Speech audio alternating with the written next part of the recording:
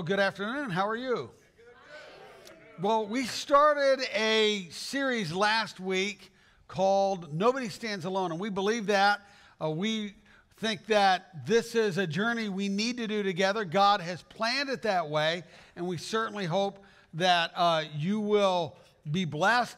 God would open up your mind, your understanding in areas that He wants to speak to you in. And that, if you're joining us online, we're glad for you to be with us, and we hope for that as well. Well, I want to bring up a calendar. This is, as you can see, I have August 28th circled. That was yesterday, but as you can see from the year, it's yesterday 40 years ago. That's the day that I asked Jesus Christ into my life. So it's a 40-year anniversary. Important date for me, certainly. But it was kind of an interesting story of how that happened. My older brother, had been away on some kind of college job thing, and he had come to Christ 3 weeks before this time. And he came and he said, "Hey, Andy, I want to meet with you." It was a Friday night. Goes, let me read this little book. Somebody had given him a book. He didn't know anything. He had just given his life to Christ 3 weeks earlier. So he reads through this Peace with God book with me, and it tells me about how God loves me, how He sent His Son Jesus Christ to die for me, and how that's a free gift of salvation, that God will give me power for living. He'll forgive my sin. All I need to do is pray to ask Him into my life. Well, I'm not a rocket scientist, but I'm smart enough to know a good deal when I hear one. Yeah. I thought, wow, that's incredible. I can just ask Christ into my life right now, and I'm going to get all that. He said, absolutely. So I prayed to receive Christ. And I said, well, now what? And he goes, well, now, he goes, I was hoping you'd do that. He goes, I have a gram of cocaine that we can do, because we were like drug addicts, if you're wondering, that's how it was. In other words, that's the stuff we were doing just previous. And he goes, and I've got incredible pot, and back in the day it was Sensimian buds. I don't keep up with it now, so I don't know all the, but back then it was Thai stick and all that. So he pulls this great weed out, and we go up and get the best beer we could buy.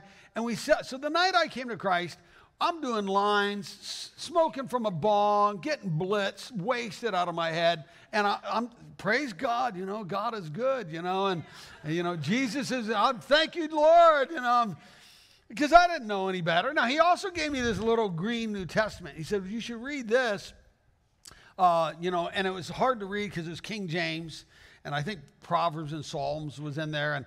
And so I was going into college myself, and so, I worked my way through school, so I would work, and I'd go to class, and I'd study, and at the end of each day, I usually like to get wasted, and so I'd get my bong out.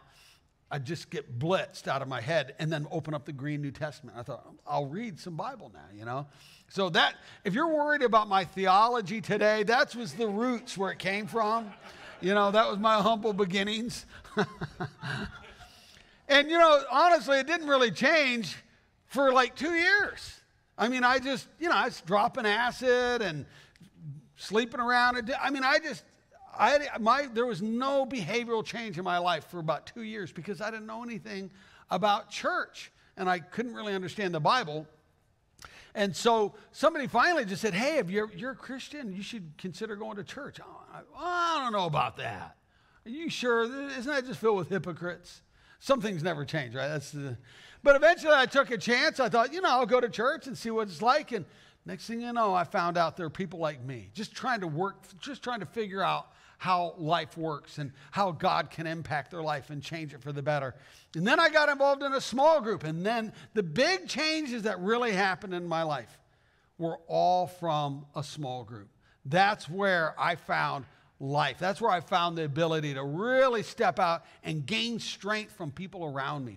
And that's what we want to talk about. That's the series. Certainly that's today. I came across this interesting author, a guy named William Boyles. Here it is. And he was a Vietnam vet. He wrote a book and he talked about some of his experiences. And I really thought it was interesting how he talked about the emotional, mental, and support he got from his platoon. Here's what he says. A part of me, kind of a surprising statement, loved war. He goes, now please understand, I'm a peaceful man, fond of children and animals, and I believe that war should have no place in the affairs of men. But the comradeship our platoon experienced in that war provides an enduring and moving memory in me. He goes, a comrade in war is someone you can trust with anything because you regularly trust him with your life. In war, individual possessions and advantages count for nothing. He goes, the group, the unit, the platoon is everything. He goes on to explain how they shared rice rations and bunks and cots, and if they had one cigarette, they would share that one cigarette and pass it around. He says, in war, we regularly risked our lives in recovery of our wounded and dead. We often felt close enough to each other to call one another brothers.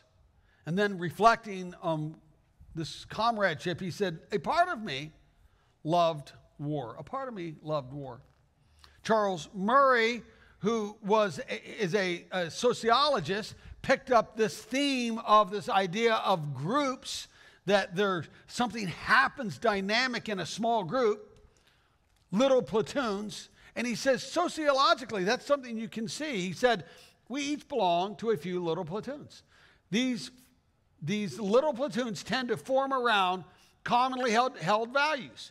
It is a human tendency to seek out people who share our particular values or interests. And once we identify some people who treasure what we hold dear, then we just tend to link up with them primarily for the purpose of protecting or enhancing the mutually shared values. Now, that's not just a sociological truth, which it is. It's a spiritual truth. We need one another. There's something that happens in a little platoon, as he refers to it, that happens in the Christian community, where we link up with one another. We draw something special. You know, there's about half of the countries in the world. It is very hard to be a Christ follower. You can end up being persecuted terribly, put into concentration, some kind of a labor camp is what they're calling them, right? Or even death. And there's Christians, including in Afghanistan, that still will go to great lengths to still meet together. They'll find little caves. They'll find barrios, maybe in a room. They'll travel at night. They'll travel long distances, all to be together, because there's something powerful that happens when Christ followers come together. We get support from one another. We encourage one another. There's accountability. There's love. There's wisdom. There's inspiration. Certainly there's there's a challenge that happens. All those things are so important.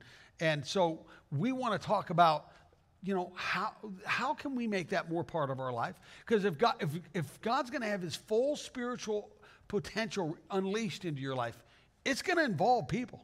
It's not a solo thing. And maybe you've already figured this out. Here's what the Bible says. It says, as Christ's soldier, do not let yourself become tied up in worldly affairs. There's a lot of things that can distract us in this world. He says, for then you cannot satisfy the one who has enlisted you into his army. So when I asked Christ into my life 40 years ago, certainly there was a decision on my end, which is important, and I'm glad I did, but I was actually enlisted. God's saying, I want you to be part of my army. I have an assignment for you, and it's going to be part of a group. It's not a solo thing. You're part of a group. And so that is what we see time and time and time again in Scripture. Notice here it says in the early church, when the church was just forming, it said they met day after day in the temple courts and from house to house. So you had the large church gathering, which met in the temple courts. But then you also had the meeting daily, all throughout the week, in homes, in small groups, or these little platoons. And so we see, especially in the book of Acts, as they describe small group activity, we see characteristics. And those characteristics are found in our small groups. If you get involved in a small group, which I certainly hope you do, you'll find some of these characteristics. Some of our small groups have all 10. We're just going to quickly go over it. Just they have all 10. Some have less. All of them have at least one characteristic. I'll show you which one that is. First of all, Bible study. Bible study is so important because we inject God's wisdom into things. And sometimes we actually have our mobile phone open, our paper Bible, and we're reading it. Other times it's happening through encouragement, through what God's doing in our lives. But we do have that in our small groups, and it happens in a pattern throughout the small group. We see that over and over. It says they devoted themselves to the apostles' teaching. So what they did is, Peter or somebody would get up, James would start speaking, and the temple courts, and then they would talk about it later in the week. Hey, what'd you think about what James said? What about Peter said? And that's the natural rhythm. See, and in our church, we have a rhythm where we meet for 13 weeks, then we take some time off, then we meet again for 6 weeks, then we take time off. Here's what it looks like. We talk about this in Growth Track, that we have 13 weeks, then 6 weeks, then 13 weeks. That way, there's natural on-ramps, natural off-ramps. Anything healthy has rhythm to it. And so we want to have something that's sustainable for you, that it's not just constantly going, but it's also, not something that you're never part of. And so we feel like this works out well so that we can have a church that grows in the area of growing in God's Word, more than just on weekends, but throughout the weeks. And then number 2 is fellowship. Fellowship is the Bible's word for relationships, building in our relationships. It says they devoted each other to fellowship. Here's a good description. It says all the believers met together constantly and shared everything with each other. Amen. What do you share? Well, there's different things you can share, but the primary thing we share is ourselves. We share ourselves, the real you. So often, most of us have very few people that we can share the real us. We're good at wearing masks, and partly because we have to, right? People will hurt us. People will misunderstand us, and so we keep a mask on. I'm up here on Sunday to encourage you. So if I'm going through something that's discouraging, that's, where do I share that? I have things I go through that you don't know about, and I'm not going to tell you, right? It's my stuff, right? But I need to tell somebody. I need to be in a group where other people can hear what I'm going through, and certainly you need that as well. The first thing Jesus did when he started his ministry was he got some people together. 12 guys formed a small group, a little platoon, because he knew that that's where he was modeling for that, but he was also doing it because those guys needed it as well. Support, training, encouragement, all that's so important. Number 3 is communion. And we do communion on Sundays, but not every week. Part of what we do is, we do communion in our small groups, just like they did back in the day. It says small groups in homes doing communion. The first 250 years of Christianity, there were no big church buildings people met in. It was always in small groups. And that's why communion, actually, that word is a Greek word, koinonia. It means fellowship. It means it's something you do in community. There's something bigger than just of celebrating the actual sacrament or whatever you want to call it. We tend to be very individualistic, so we tend to think of it, this is just between me and God. Well, actually, communion is actually something we do in homes. And so we've authorized and blessed all of our small group leaders to lead communion. We've taught them if they needed to. We've said do it as much as you and your group want to. Number 4 is prayer. Prayer is an integral part of a small group. They devoted themselves to prayer. Now, I mentioned to you, we have some groups that do all 10. Some groups that do, most groups just do some of those. Every group, we've asked all of our small group leaders to always pray, no matter what kind of group. We don't care if it's, a group because we have groups that do exercise, and any group, at least take a moment and pray. And so that's a part of it. And then Holy Spirit power. If you start praying, you start believing, God's going to move. And some amazing things happen, and we see that in the New Testament. It says a deep sense of holy awe swept over everyone, and the apostles performed many miraculous signs and wonders. That will happen. And if you want to see God move in your life, get other people praying for you, and you be praying for them. Now, when God moves, and you go tell somebody, we live in a pretty skeptical society. If you go tell people at work, oh yeah, there's a miracle happened to me. Most people, their reaction is they roll their eyes, right? Like, oh no. There you go again. But if they know you, they know what you're going through. That changes everything. Sharon and I we had a hard time having kids at first when we first got married. Had some miscarriages, and finally we had Sharon got pregnant. We got into the second trimester with our son, and then at 18 weeks the doctor goes, "Oh, unfortunately, this one is a misfire also. We might as well abort him because it's all messed up. He's gonna die." So we chose not to take that advice. We thought, well, we're gonna see what God does. But she was on bed rest for the length from that point on, from week 18 all the way to week 40. We were in a 2-story house, so we had to bring her bed down. I mean, she couldn't even go upstairs. Bed rest, full bed rest. Our small group was praying with us, encouraging us. They knew what we were going through. Each week, we would go and the doctor would give us a negative report, and we'd report it into the small group, and they would be praying for us. When God healed our son, who is Samuel, he's on staff with us at this church. When he healed everybody, now, of course, the doctor's office, they knew what was going on too. And he was a Jewish guy, and he knew what we were praying. And so when he saw the healing happen, right at the very end, he wouldn't even tell us. He goes, "Stay right here." He ran away. He ran into the foyer, brought in all of the staff because they all knew our story. Brought them all in. He goes, I guess this is what you guys call a miracle. And then he showed us the monitor. But our small group leaders, our small group knew as well. They were walking with us through that difficult journey. And the miraculous can happen, though, certainly.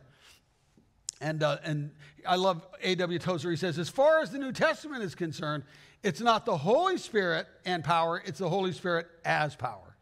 That is God. When God's around, things are happening. Then there's generosity. Generosity is stirred up when we know what somebody's going through, when they lose a job, when they have child care issues, when they're ill and they need somebody to rally around and bring them, meals like we've been doing for a few people this last few weeks because they've had, the real bad case of COVID. That's where it happens in some of the most beautiful form. It says all the believers were together and had everything in common, selling their possessions and goods, and they gave that to everyone. I just wanted to point that out because sometimes people read this verse and they think, oh, that's like socialism or communism. No, he says it was their possessions. And then they gave out of what was their own personal property. Another great verse is when Peter is talking to Ananias. He was going to sell something and give it. He goes, while it, referring to his property, while it remained, was it not your own? He goes, that was your own personal property.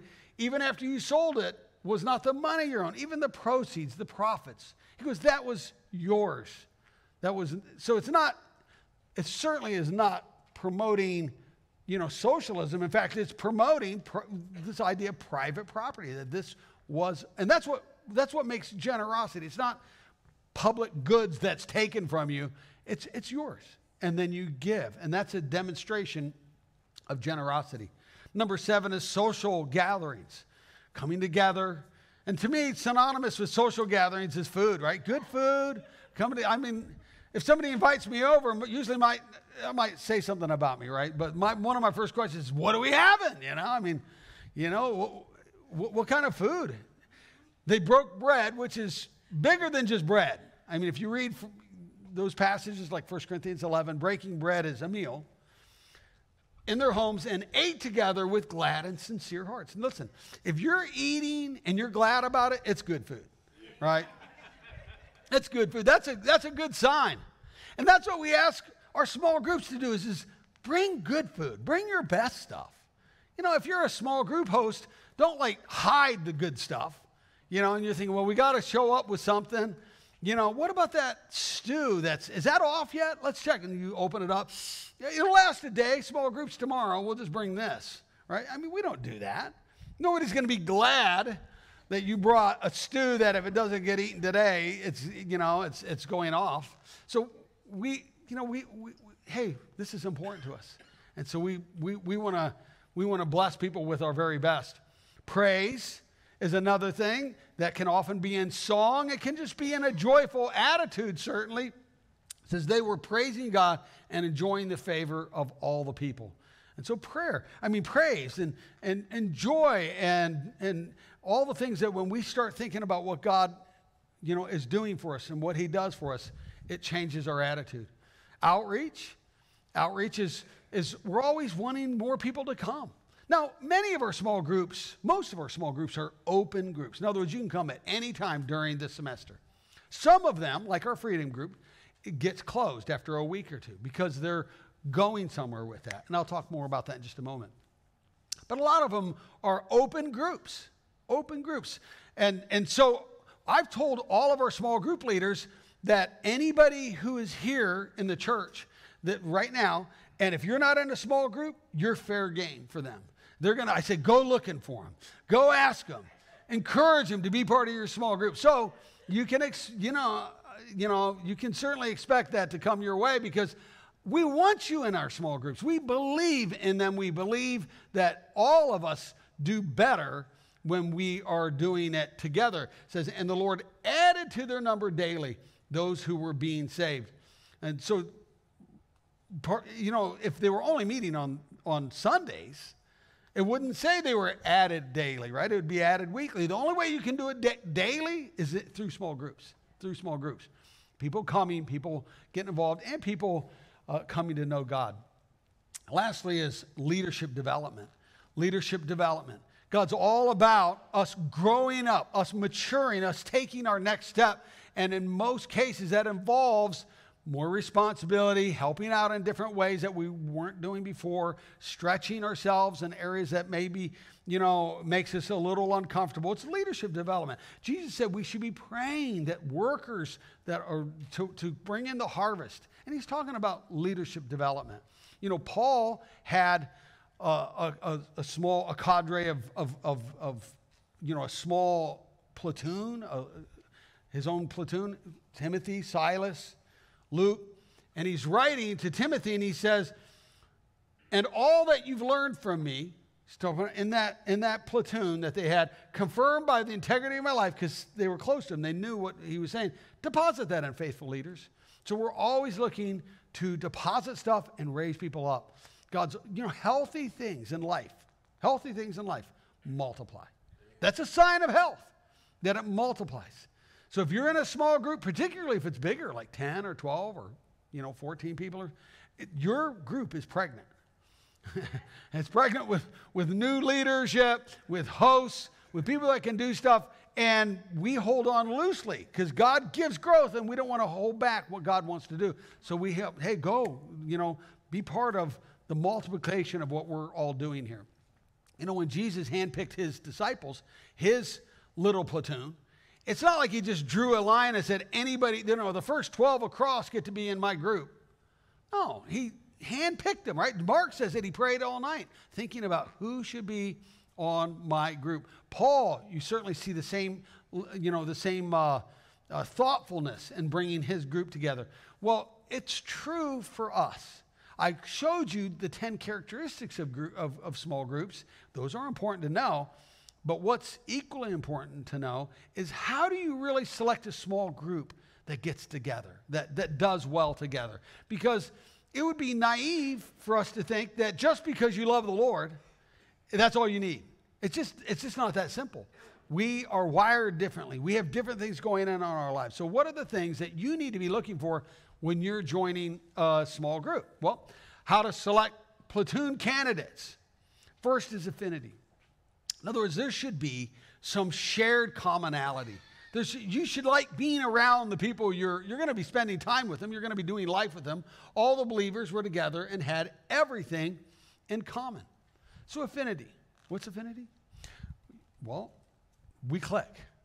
We mesh. It's life-giving. They're interesting people. I get energized when I'm around them.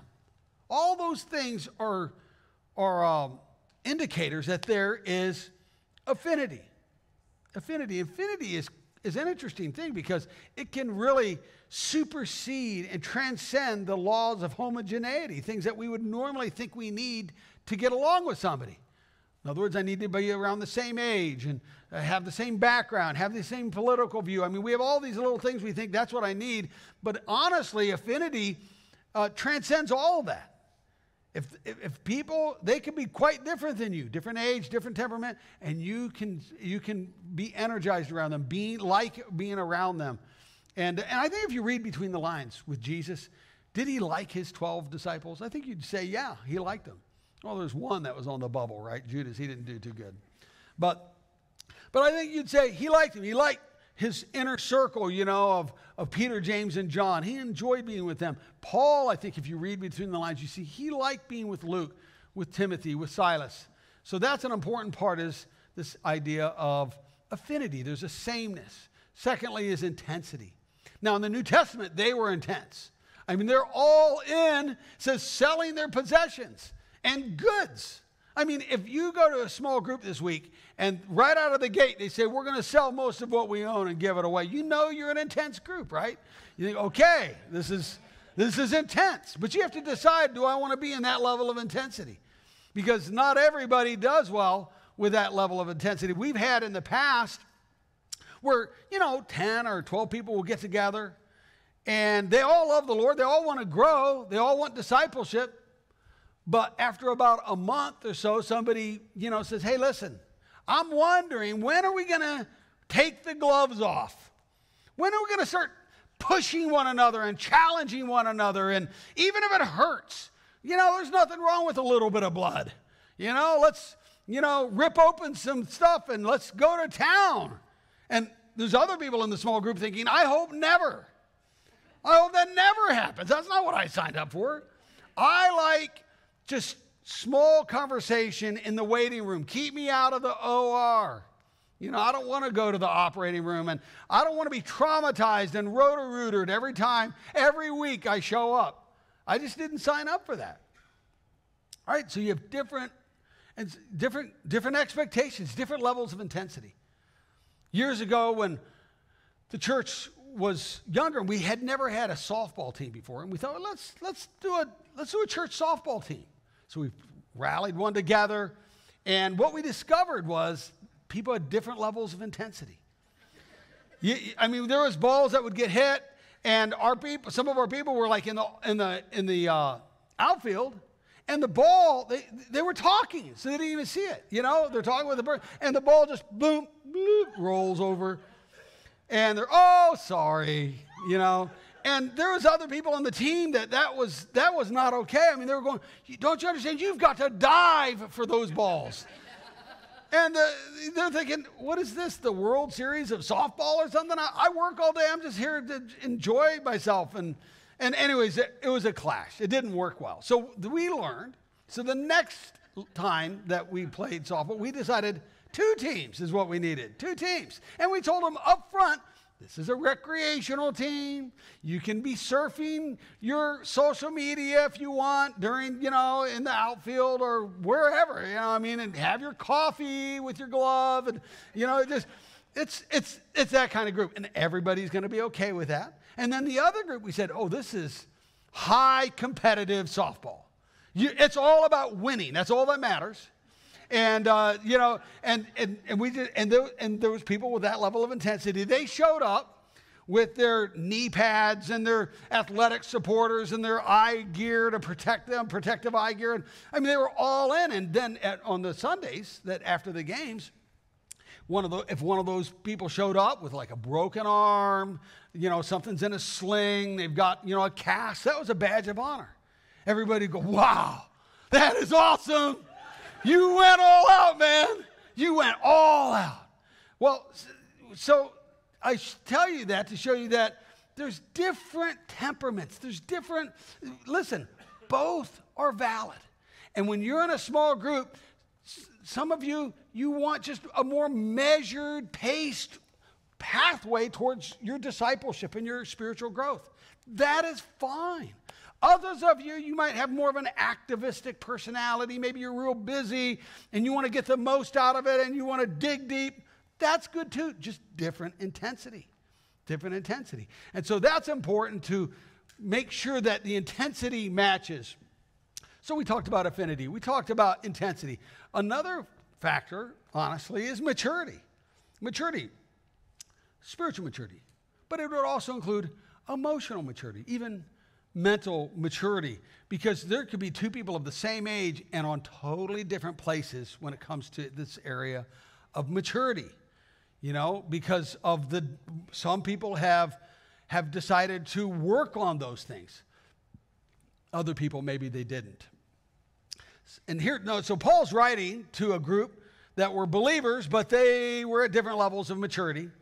And so he's having to kind of come in and talk about maturity issues. He says, stop being mean, bad-tempered, angry. That's all maturity issues. Christian character, spiritual maturity, quarreling, harsh words, and dislike should have no place in your lives. Instead, be kind to each other, tender-hearted, forgiving one another, just as God has forgiven you, because you belong to Christ. This can actually incapacitate a small platoon if there's a mismatch of maturity.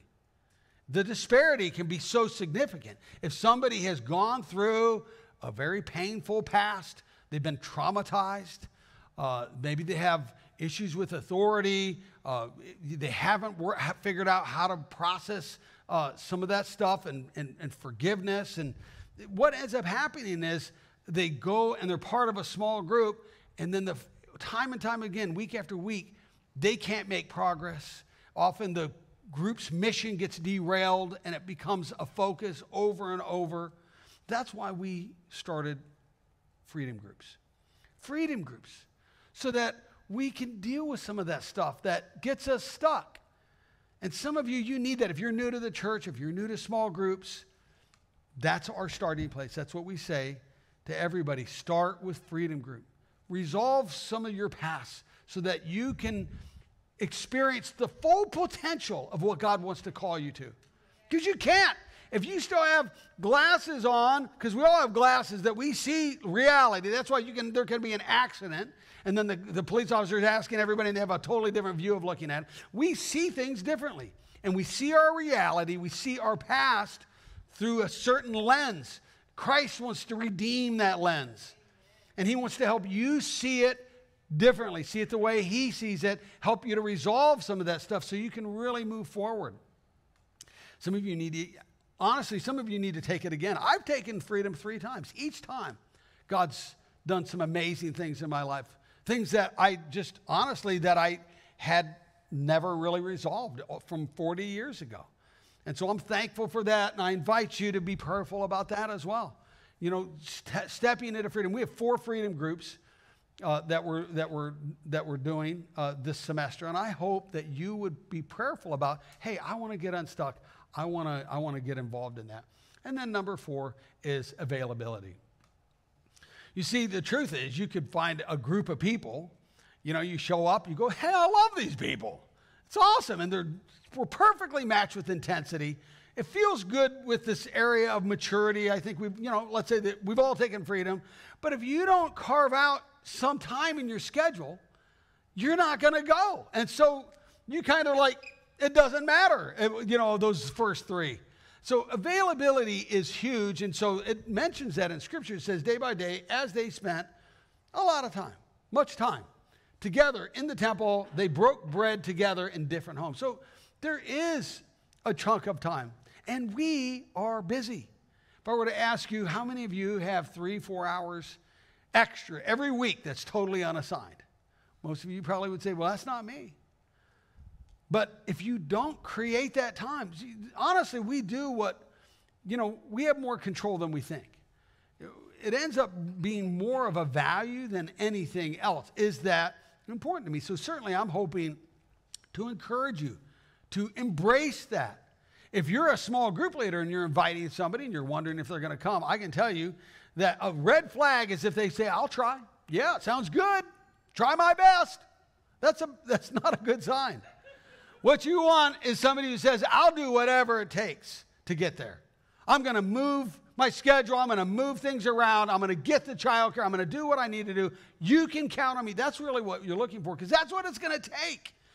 Because there's going to be all kinds of things that will cause you to get distracted, like the verse we talked about at the very first verse. He says, don't get tangled up in all the worldly things. There's a lot of things in this world. where we can get distracted and pulled away. And so staying focused, being there, getting involved.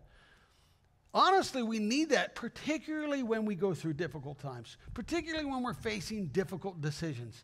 There's no substitute for people that know you, know what you're going through. Sometimes people will come to me, and I know them, I know their name. I've had casual conversations here and there in the hallway or whatever, but I don't really know what's happening in their life. And they'll come up and they'll want advice for something big they're going through, some financial thing, or with their kids, or with their career, or some moral thing. I mean, all kinds of stuff, big stuff. And they go, Andy, what do you think? And I don't want to give them bad advice, So I say, well, do you have somebody, that a group of people that know you and know your temperament and know your weaknesses and your proclivities and the things that, your life circumstance? And it's a real pain for me. But so often they'll say, no, I don't have anybody like that. No, don't have anybody like that. See, I think we all down deep want the results of benefits of a small group. It's just, are we willing to pay that price of availability? I'm going to come there. And so often I'll talk to somebody, and it's amazing how many things they do accomplish. Oh, yeah, I golf every week, and, I'm on, I shop, I do this online. I finished all the Netflix series in that. I'm starting on the next one. And then I realized you really do have time. It's just, you're just making decisions. You're making choices. Because we make the time for the things that are important. And so I encourage you, make the time. Make the time. And we'll do what we can. We try to bend over backwards to help you. We had a guy come up. This was before COVID. And we talked about small groups. He came up and goes, I'd love to be a small group. In fact, be in a small group.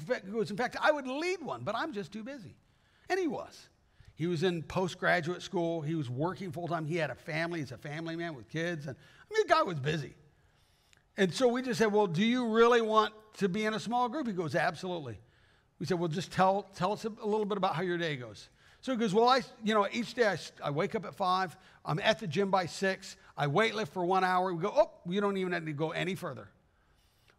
There's other people that you can do life with that would want to do that very thing.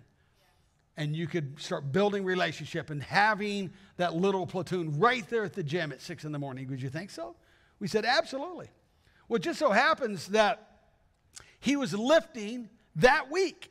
And some guy, he's on the bench press. Some guy comes up to him and goes, hey, don't you go to Vineyard? And he goes, yeah.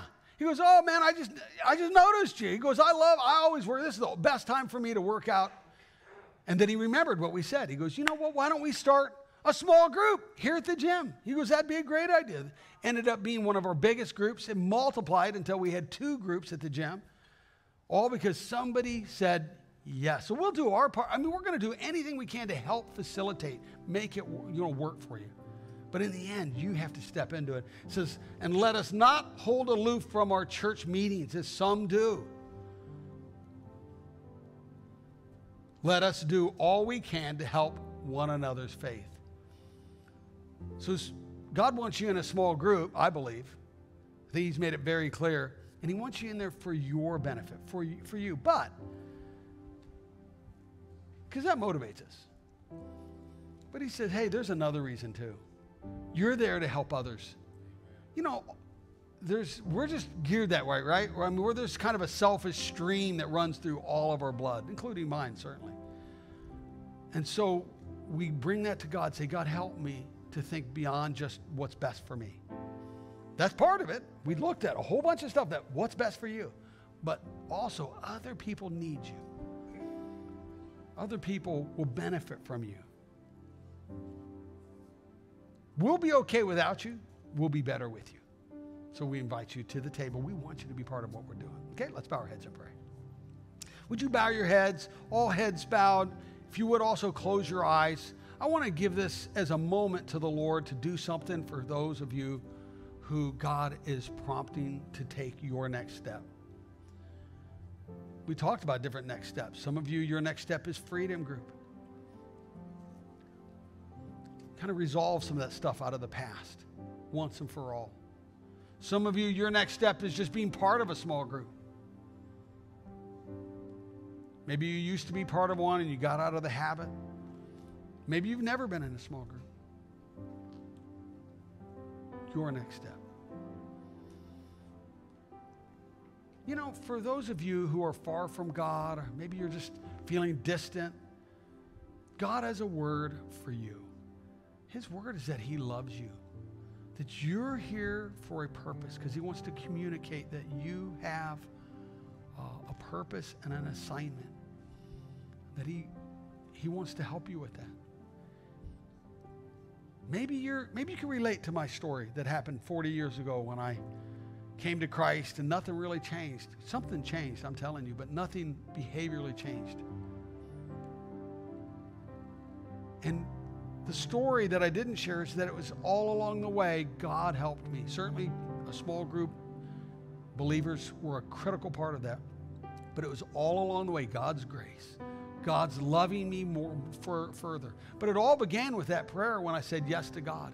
Some of you, you need to take that step right now. That is your next step, to say yes to God in a prayer. Say, I'm ready. I need your forgiveness. I want your free gift. And if that's you, in just a moment, I'm going to ask you to pray with me. This doesn't mean you're joining Vineyard. It doesn't mean, I'm not going to have you stand up or come forward. I do want you to let me know. Let God know. Say, I'm serious about this. I want to pray that prayer. And if that's you, with every head bowed, every eye closed, I'm going to ask you, just lift your hand up. Say, that's me, Pastor. I'm going to pray with you. Would you do that?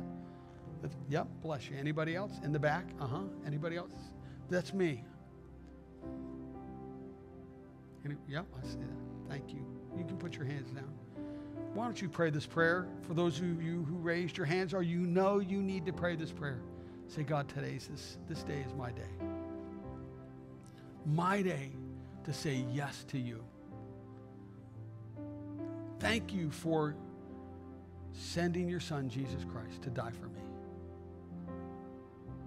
That you love me and you woo me along with grace, not condemnation. Lord, help me to keep my eyes focused on you. You say, God, I give you permission to purify those areas in my life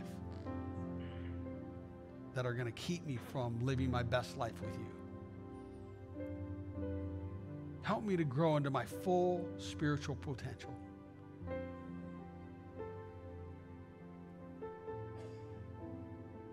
And we pray this in Jesus' name. Amen. Would you give just an applause for just those who prayed that prayer? For those of you online, let me know about it. There's a way for you to do that. Let me know about what you're going through. We'd love to pray for you. If you prayed with me, let me know on the Connect card. You can just write on there, Andy, I prayed with you. If any other prayer requests, as you're leaving, there's a clear box on the wall. You can just place that in there. It'll go right to our prayer team. It'll go to me as well. I'd love to pray for you. Okay. And then we have our baptism. That's if you want to go and just participate and be an encouragement, you can go there, 65th Street at 2:30. We're going to do the baptisms. When you get there, if you go, it's better not to turn toward the ocean. There's actually better parking away from the ocean. It's just a short walking distance. It's on 65th Street. Love to have you there and be part of that. Of course, we have Growth Track next week. Come prepared. We'll feed you, watch your kids. It's only 1 hour long, but it begins you on your path for discovering your purpose. Now, if you'd like to participate in advancing the vision of this church, helping people to know God, find freedom, discover purpose, and make a difference, here's a way that you can do that. Would you stand with me? We're going to go ahead and just pray and then pass it on to the worship team. We'll close out our service just praising God. Father, thank you, Lord, for your good works, that you are all about bringing people home to you. Lord, thank you that we get to participate that in so many different ways. Lord, I pray your blessing over the small groups as they launch this week. Lord, I pray for all those who take a risk. Lord, be there, meet them, help them. In Jesus' name, amen.